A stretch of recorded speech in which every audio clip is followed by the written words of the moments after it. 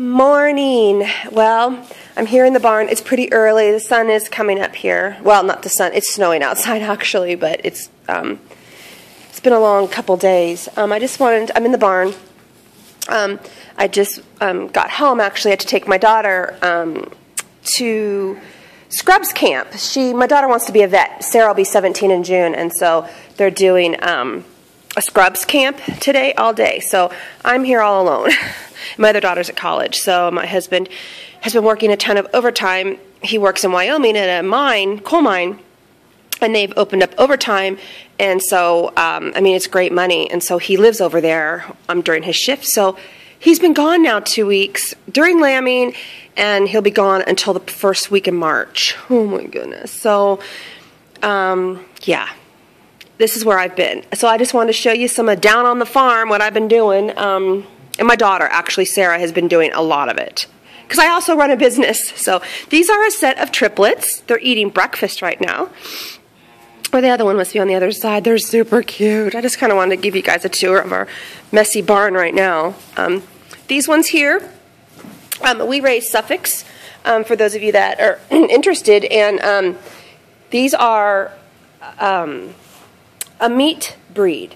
So these two here, we have some, there's a dentist in town and some other people who want to buy our lambs, and then they eat them because we feed them very well, and they're treated very well. So I know it's sad, I know, but it's the cycle of life, and these are wonderful, wonderful lambs to eat. So these guys are show lambs here, these little babies.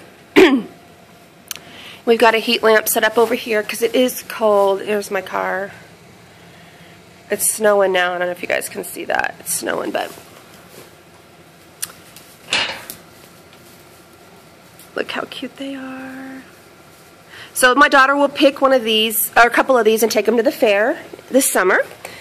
And so let me just take you over here. Here's one of our tractors, Oliver. These guys over here. And look at this. We need to get, the weather's been crappy. We need to clean out these pens. These two are our bucks. This one here is the dad to all these, and then that's another buck. And look at all that hay flying in front. This is a disaster. This one here has been to the vet, and she's pushing right now. I need her to have these babies. We think there's 2 or 3 inside of her. She's a yearling Suffolk ewe mama. She is prolapsed, and that means her cervix is coming out of her.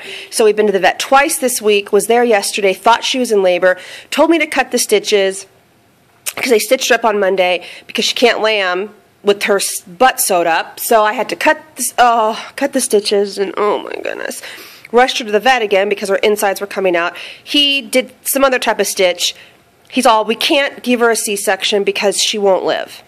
So he's all, just keep her in a lambing pen and watch her. So it's every couple hours we need her to have these babies. She's huge. These ones here will be going out with the other ones that you just saw. Look at this one. Hello. Look at the ears. Come here.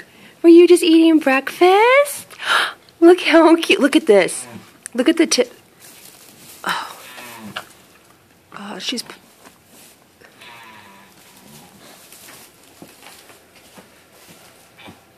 I know.